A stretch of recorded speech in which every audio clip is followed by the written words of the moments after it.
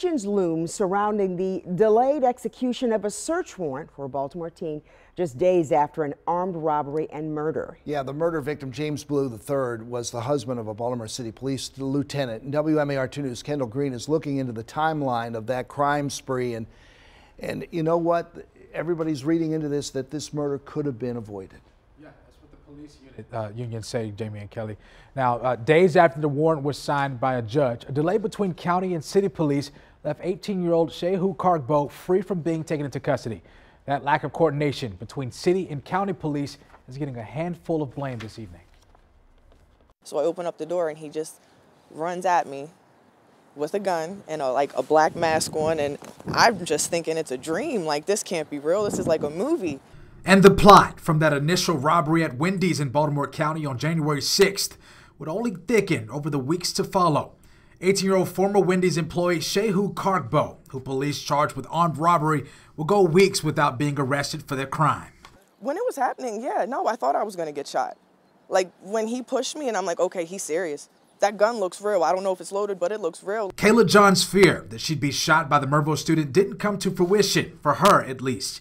But it would on January 25th for James Blue III.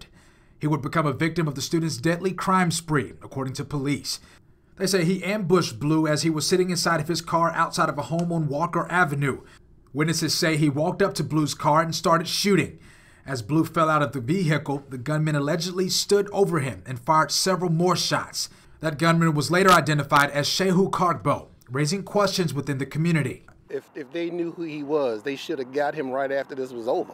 You know what I mean? If they knew this guy used to work here, why didn't they get him same day? Why are they waiting so long to even look for him? On Thursday, January 20th, Baltimore County Police say they got in contact with Baltimore City Police to discuss a no-knock warrant for Kargbo, who lived within city limits. That same day, the warrant was signed by the county state's attorney. The next day, on the 21st, a judge signed it by 10 a.m. The following Monday, on the 24th, county and city police planned to execute the search warrant. Police, however, delayed the execution of that search warrant. The following day, the 25th, James Blue III would be gunned down. Then on the 26th, police finally executed the search warrant and arrested Kargbo. It's wrong. He shouldn't have died. He shouldn't have died at all. And I feel so bad for the lieutenant. My heart goes out to her. And it's definitely the whole family.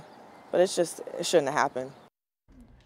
Now, this information just into our newsroom from Baltimore City Police.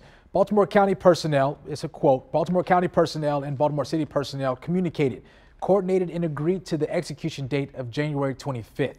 Now, it was determined there needed to be more planning between the parties between the execution of that search warrant. At the request of Baltimore Police Department, SWAT, the parties agreed to execute on January 26th. Kelly?